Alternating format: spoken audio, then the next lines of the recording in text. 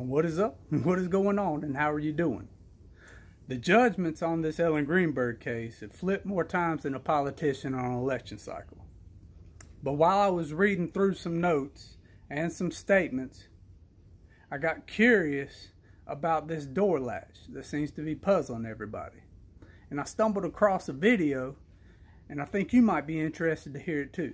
So let's talk about it.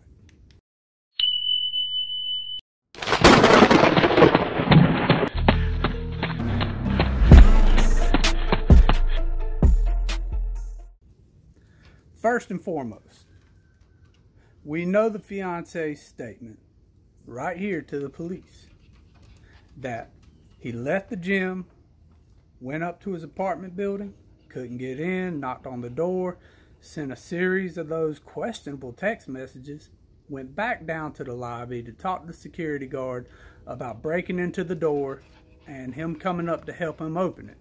And the security guard would say, hey, I can't do that. I'm not allowed to leave this post. But in his statement, he said that him and the security guard went back up to the apartment to break in.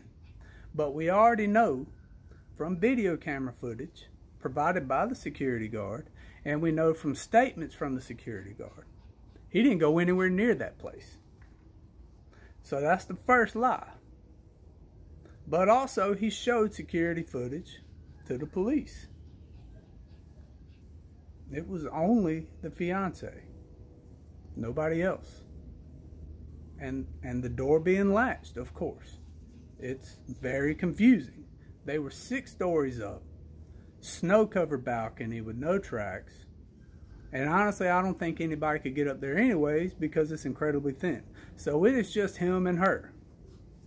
How does that usually play out? Moving forward though, I asked myself, how could he close this latch from the outside? I stumbled across this video. Y'all tell me what you think.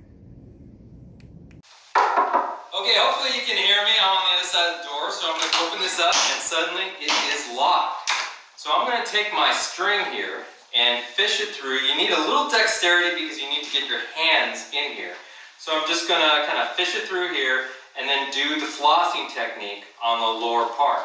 And so I flossed it, I got it on the back or the bottom ball bearing. And so I kind of fish it out like that.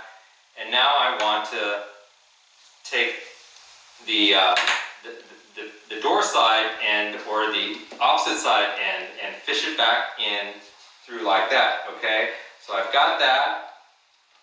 And then I'm going to floss it from the top side like that. So now the top string and the bottom string are securely held by those little ball bearings.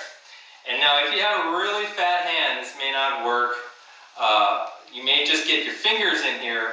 Some people can get their entire hand through, but so small hands help. But what you want to do is just get the string looped on the back side of this bar, not the ball here, but the bar. And then I'm just going to pull the string just so it's tight. And then with the 2 ends, one up and one down, I'm just going to kind of pull this so it shuts, and hopefully I can open up this door.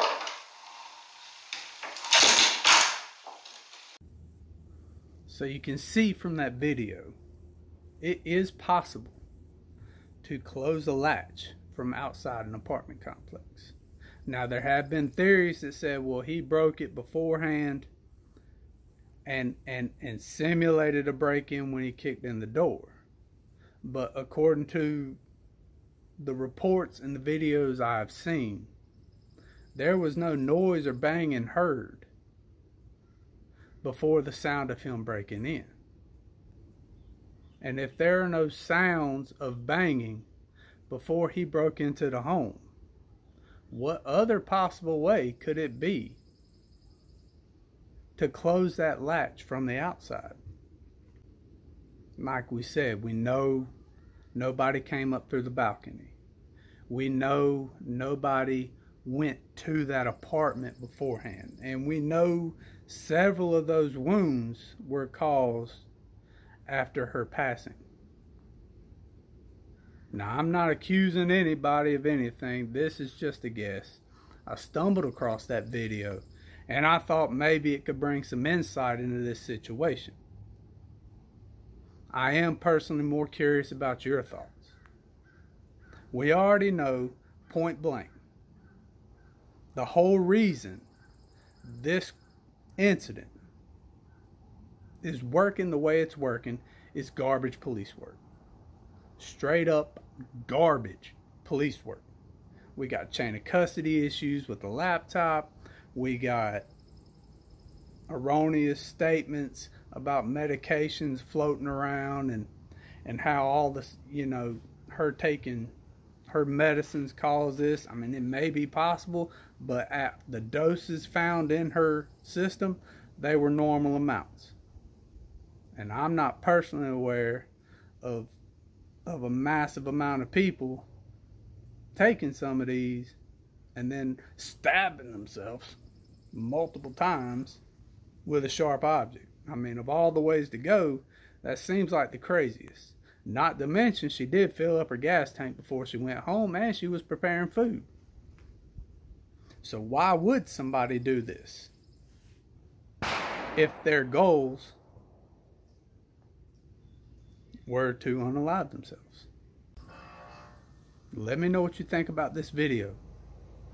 Let me know what you think about this case. It is tearing my mind up, to be honest with you, and what that family is dealing with because of that substandard investigation. It's uncalled for. I hope they find justice. I hope they get the answers they're looking for. A definitive yes or no would be nice, and not shrouded in conspiracy and mystery. It's absolutely unexcusable.